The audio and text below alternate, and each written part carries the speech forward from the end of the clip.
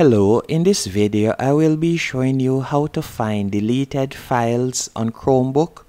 The first thing you need to do is go down to the bottom left hand corner and you are going to select Launcher. Once you have done that, you are going to open the Files app. After opening the Files app, you are going to go into Bin, but before doing that, let me delete some files. First I'll open Downloads.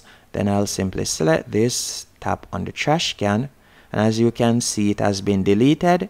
Now to find it, all you'll have to do is simply tap on Bin, and from here you will find your deleted files, and you have two options. You can either choose to permanently delete the file by tapping on Empty Bin in the top right hand corner, or you can tap on the deleted file and then tap on the restore icon right here to recover it. Hope you found this video helpful and informative.